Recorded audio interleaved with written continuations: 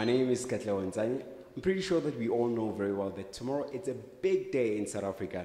And what better way to enjoy your day with a game of football? Kaizer Chiefs will be playing against Orlando Pirates for their second round of the MTN 8 Super Challenge tournament.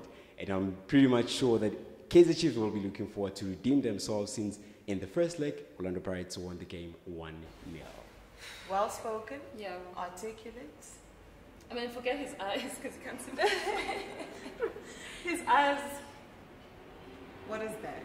I don't know, but he's got something. I'll give him. I'll give him a chance to come and. I think it'd be very easy to work with. Yeah, I think so as well. I don't know what's with the For eyes. what show though? Sports show.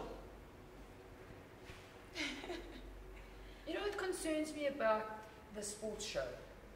The biggest thing that concerns me about the sports show is that we're doing backyard sports as opposed to soccer and rugby and cricket.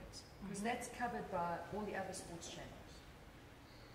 And I'm concerned that somebody who comes in and knows about soccer can actually do a sports show that has got hockey and netball and badminton in, and squash. Like the one thing, and I'm going to say it again, that I love about him is the fact that he's very articulate, he's straight to the point, you can hear what he's saying, and I can definitely fit him into a talk show as well. Because he looks like a person who's very well, he's composed. He's clean. Yes, you know, he's appealing to the eye as well. Like it's confident as well.